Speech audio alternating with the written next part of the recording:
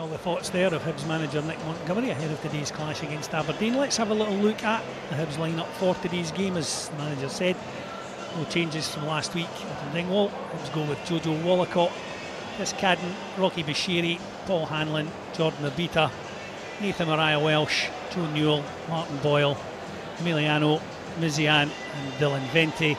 On the bench for Hibs, Murray Johnson, Dylan Levitt. A return from injury for Jake Doyle-Hayes, Luke Amos, Lewis Stevenson, Adam Lafondre, Nectar Triantis, Jair and Josh Campbell. Corner on the far side for Hibs, be taken by Mark Boyle.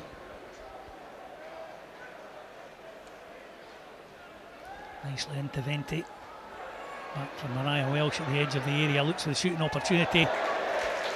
Well, strike wasn't bad, direction wasn't too great.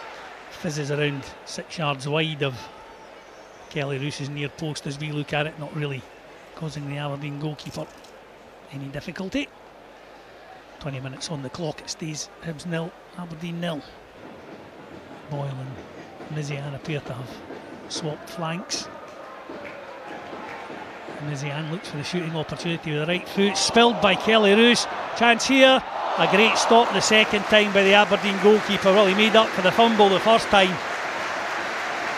Mizian's effort dipping right in front of the Dons keeper. He kind of spilled it, parried it back out to the edge of the 6 yard box. Martin Boyle's second effort was net bound, but Roos was able to get back on his feet and palm it wide for a corner.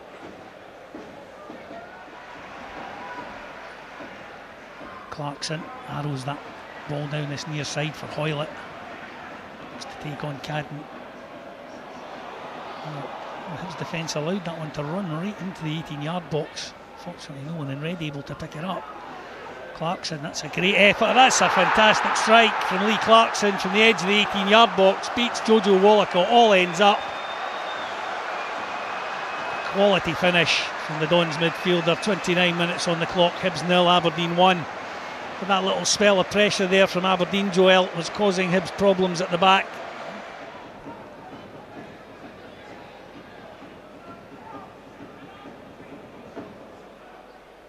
Lovely ball forward by Barron. Read well though by Jordan Abita. He's lost out to Devlin on the far side. Cut back here, chance for Hoylett. Can he get the shot away? Chance for the Dons, it's a second. Dante Polvara. Hibs again guilty of not getting the lines cleared. Jordan Abita on the edge of the area. He feels he was fouled. He's certainly having a word with the referee, Grant Irvin. The ball was won back by Nicky Devlin. Played to Dante Polvara midway inside the penalty area, and he wasted no time in dispatching it with the right foot. Difficult for the Dutchman to get under. McGrath does well, skips away from Newell.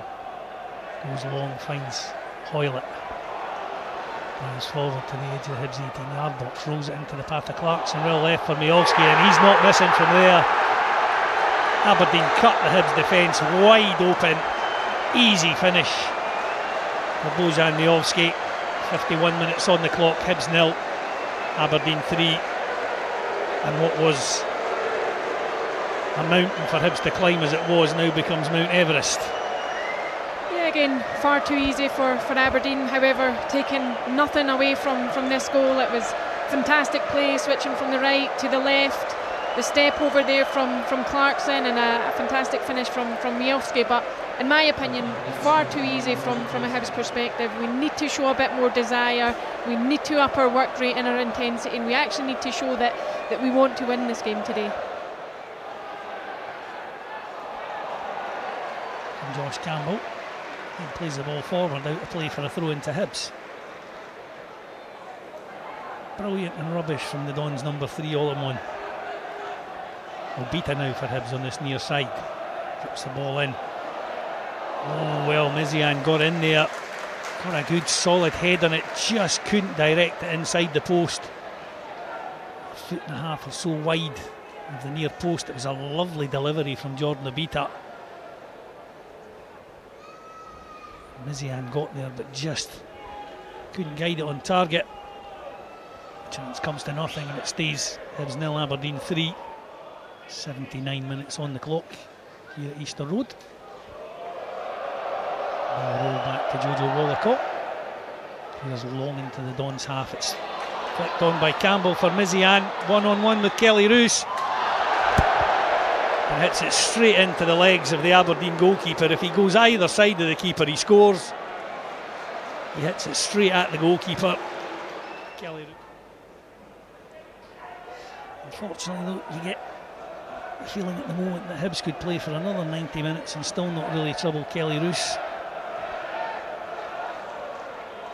Beta clips it forward for Lafondre, taken down nicely. Needs some support.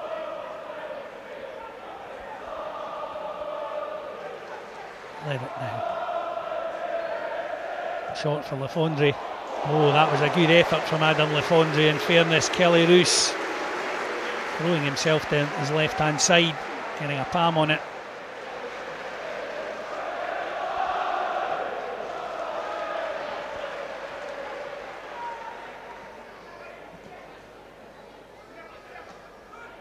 Mizian stopped in his tracks again by Gartman, who's been a brick wall for Aberdeen at the back. Flip forward now for Shinnie, down the far side for Duke. Pushes towards the edge of the Hibs 18-yard box and finds Sockler. Takes a touch, cuts it back. That's a fourth for Aberdeen, and it's the youngster Boyd. Caps off.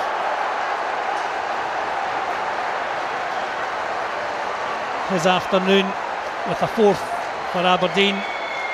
Greeted with glee by his teammates and the Aberdeen fans behind the goal, and Hibs once again cut open at the back.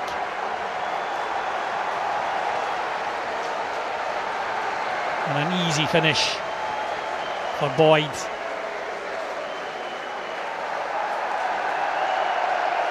Hibs 0, Aberdeen 4. Far too easy, Cliff. Far too passive. Watching the ball, not checking shoulders and allowing players to run off into key, crucial areas and get on the end of balls like that. 3 Hibs men on the edge of the 6-yard box there, and the Aberdeen youngster nips in between all of them. And he'll never have an easier finish in his life. Right. Caps off. A dreadful afternoon for the home side. It finishes here. Hibs 0, Aberdeen 4. And you can tell by the reaction of the fans that are still left in the stadium what they thought of that.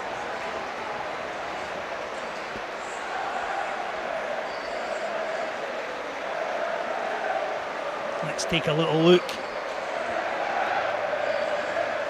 at the highlights from this afternoon's game.